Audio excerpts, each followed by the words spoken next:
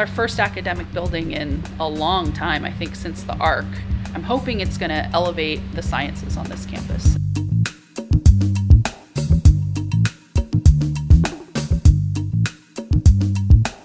You come to this spot and you look to either side and you can just see out the building from in both directions, which is just, it just feels so refreshing and calming. This is actually a marker board. When you see the opaque, the professors are using that as a marker board. And as a person on the corridor, you're seeing the ghosting of that writing in here.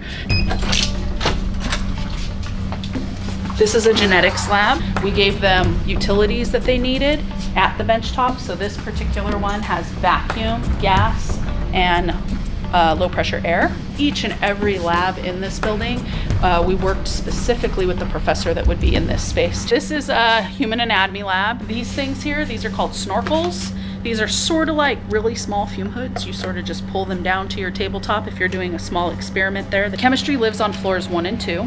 And this is an analytical chemistry lab. There's 2 of them, whereas before there used to only be 1. You can see for this particular lab, they have these really big drawers. This is where students put all of their stuff and then they lock it and then they kind of have this drawer for the semester.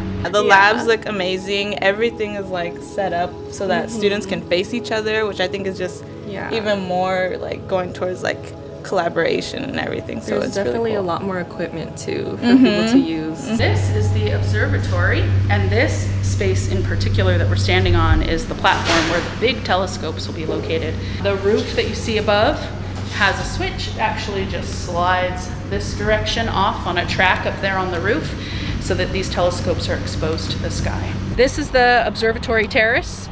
This will be used for the smaller, more mobile telescopes for special events for people to be able to view. And we gave them these mounting locations you see along the perimeter for them to be able to bring that telescope out, mount it, and then allow people to view. This is wood that was taken from trees that PG&E requested we remove. You can actually write on this.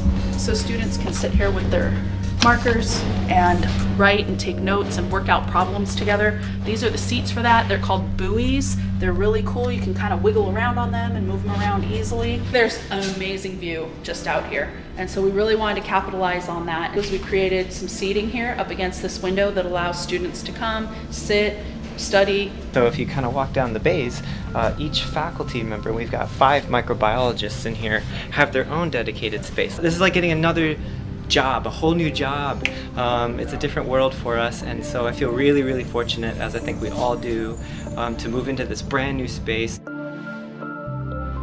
We have an absolute state-of-the-art planetarium. A giant gas cloud, several times the mass. This is the Evans and Sutherland Digistar 6 system. We have 2 4K ultra-high-def projectors which work together in tandem to create the 4-dome. This really goes all the way around.